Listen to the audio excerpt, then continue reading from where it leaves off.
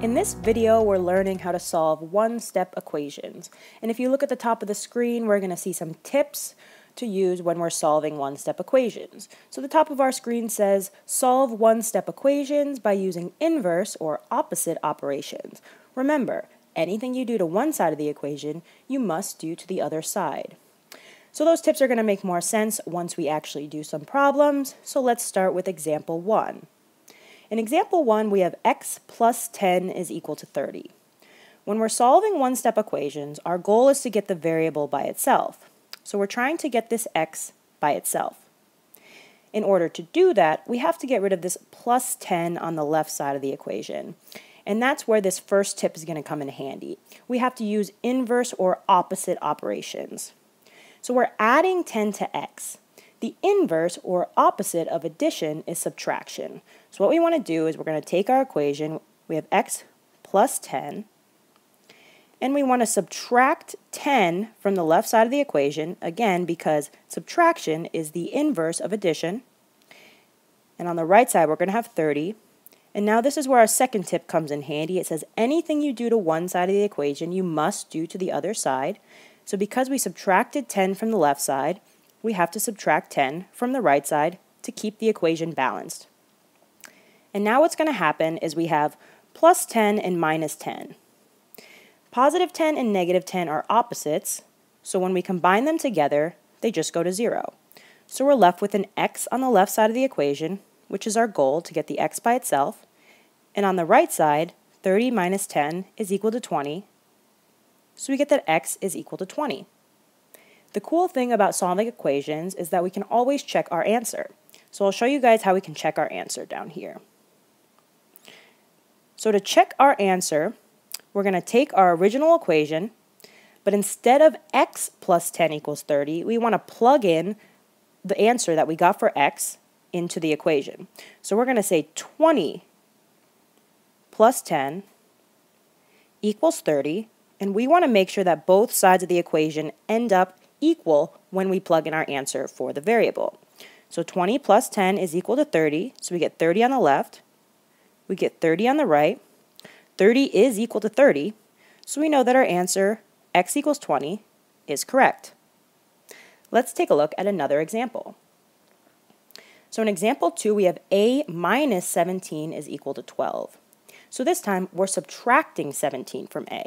So again, to get rid of this minus 17, we have to do the inverse operation. So we have a minus 17.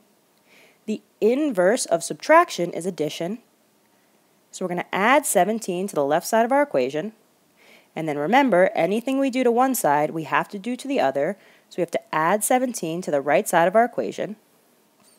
And when we subtract 17 and add 17, those just go to 0. So we're going to be left with an a on the left side of our equation. On the right side, 12 plus 17 is going to give us 29. So we get that a is equal to 29. And again, we're going to check our work. So instead of saying a minus 17 equals 12, we want to take our answer of 29, plug that in for a. So we're going to have 29 minus 17 equals 12, and we want to check if both sides of the equation are equal. 29 minus 17 is equal to 12, so we get 12 equals 12, which is a true statement. So our answer of a equals 29 is correct. Now we're going to take a look at some examples using multiplication and division. So example 3 is 6m equals 48. And remember, when we have a number next to a variable, that just means multiplication. So this can be read as 6 times m is equal to 48. And we're going to use the same strategy we used in the last two problems. So we're multiplying m by 6. So to get rid of the 6, we have to do the inverse operation. The inverse of multiplication is division. So we need to divide the left side of our equation by 6. Anything we do to one side, we have to do to the other. So we have to divide the right side of our equation by 6. And now on the left side, 6m over 6, what's going to happen is 6 divided by 6 is 1. So we're left with a 1, and we're left with an m. And on the right side, 48 divided by 6 is going to give us 8. And then 1m is just the same as m. So you actually don't need the 1 there. So we just get that m is equal to 8. And now, of course, we want to check our answer. So I'm going to check it over here. And we're going to check our answer the same way that we did for examples 1 and 2. So instead of an m in our original equation, we want to replace it with the answer that we got of 8. So we're going to do 6 times 8 is equal to 48. And we want to make sure that both sides of our equation are equal when we plug in our answer for the variable. So 6 times 8 is 48. So we get that 48 is equal to 48. Both sides of our equation are equal. So our answer of m equals 8 is correct. Now we're going to take a look at example 4, which involves division. So we have k divided by 3 is equal to 9. I'm going to rewrite our equation using a fraction. So I'm going to say k over 3 is equal to 9. So remember that if I divide something by a number, so k divided by 3, that's just the same as putting k over 3. And the reason I'm going to do that is because I think it'll be easier to visually show you guys what's going on. So we have k divided by 3 is equal to 9. So we are dividing k by 3. So to get rid of the 3, we have to do the inverse operation. The inverse of division is multiplication. So I'm going to multiply the left side of my equation by 3. Anything I do to the left side, I have to do to the right side. So I'm going to multiply the right side by 3. And on the left side, I'm just going to turn this into 3 over 1. So now we're multiplying two fractions. And what happens is when we multiply 3 over 1 times k over 3, these 3's go away, and we're just left with k over 1. And on the right side, 9 times 3 is 27. And anything divided by 1 is just itself, so we don't actually need that 1 there.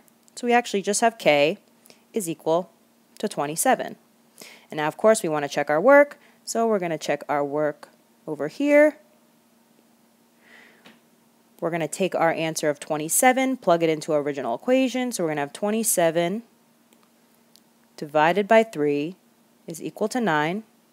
27 divided by 3 is 9, so we get that 9 equals 9, which is a true statement, so our answer of k equals 27 is correct.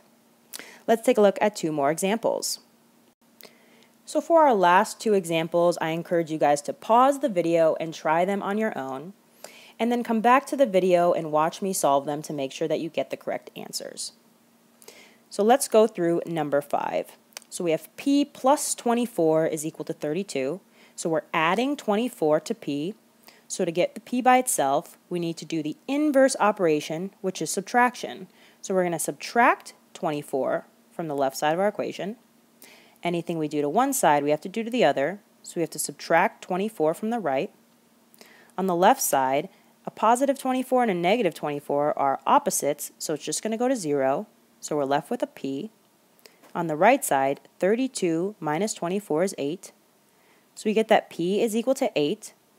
And don't forget to check your answer. So we're going to plug in 8 for p into our equation. So we have 8 plus 24 is equal to 32.